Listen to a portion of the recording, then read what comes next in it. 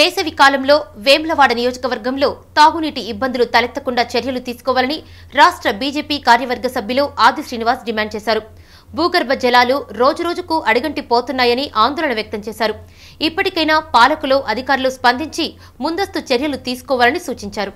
వేములవాడలో రాష్ట్ర బీజేపీ కార్యవర్గ సభ్యులు ఆది శ్రీనివాస్ మీడియాతో మాట్లాడారు. ప్రజలకు తాగునీరందించే విషయంలో ప్రభుత్వం నిర్లక్ష్యంపై ఆయన ధ్వజమెత్తారు. నియోజకవర్గంలో భూగర్భ జలాలు రోజురోజుకు అడుగంటి పోతున్నాయని, వేసవిలో ప్రజలకు తాగునీటి సమస్య లేకుండా చర్యలు తీసుకోవాలని డిమాండ్ చేశారు. గ్రామాల్లో మంచినీటి ఎద్దడిని తీర్చేందుకు గ్రామ పంచాయతీల నిధులు సరిపోవని, దీనిపై ప్రభుత్వం చర్యలు తీసుకోవాలన్నారు. మిషన్ భగీరథ ద్వారా నీటిని ఇస్తామంటూ కరువు నిధులను విడుదల చేయడం లేదని ఆవేదన వ్యక్తం చేశారు. ప్రజల తాగునీటి అవసరాలను తీర్చేందుకు కరువు నిధులు వెచ్చించాల్సిందేనన్నారు. ఈ కార్యక్రమంలో 14వ ward councillor గన్నమనేరి Ramarao, 19వ ward councillor తూము మధు, సండ్రగిరి శ్రీనివాస్ గౌడ్ తదితరులు పాల్గొన్నారు.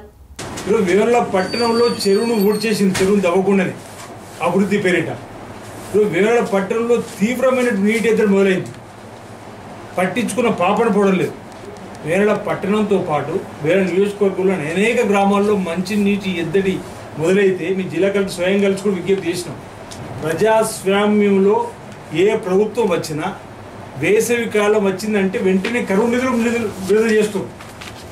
ఆ కరువు నిధుల ద్వారా కార్యక్రమం చేయాలి. ఈరోజు 14 పంచాయతీ ప్రణాళిక జరిగినట్టు కేంద్ర ప్రభుత్వం నిధులతో మీరు మంచినీటి సమస్య పరిష్కారం చేసుకోమంటున్నట్టే కదా. ఈ ప్రభుత్వం ధనిక రాష్ట్రం అంటుంది, నిధుల కొదవలేదంటుంది.